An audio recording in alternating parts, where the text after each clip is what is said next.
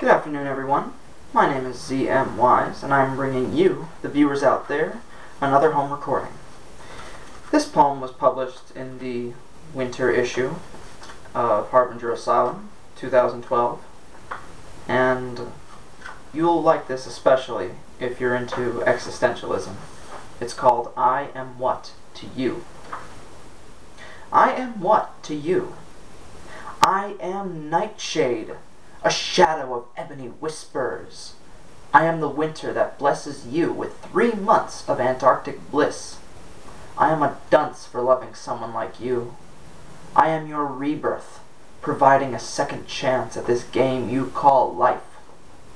I am nirvana. My state beats your other 50 hands down. I am the electricity that is placed in every meaningful kiss.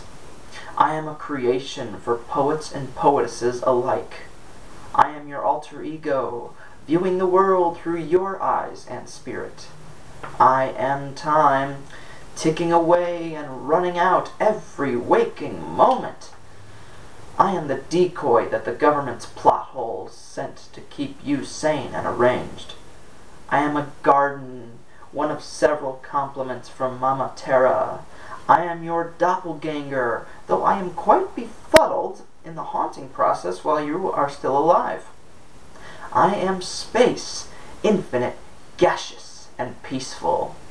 I am the erect member that penetrates the moist counterpart softly and forms a spiritual connection with her blushing face. I am a romantic, hopelessly in love with everything heart-shaped. I am your scythe, your only grim means of protection and parking spot in Tartarus. I am bliss, for if you caress me, rainbow visions await you ahead. I am the omnipresent one, taking up collective places, seeing all and being everywhere. I am a corridor, lonesome, Dylan-esque, and limited. I am your subway system, passing through with a modern version of Charon the ferryman. I am poetry, defining the senses of self-induced words. I am the peace, upside-down mirror reflection of violence and profane chaos. I am a page, turning life and exhaling numb attempts.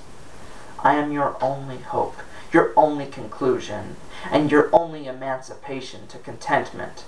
I am you.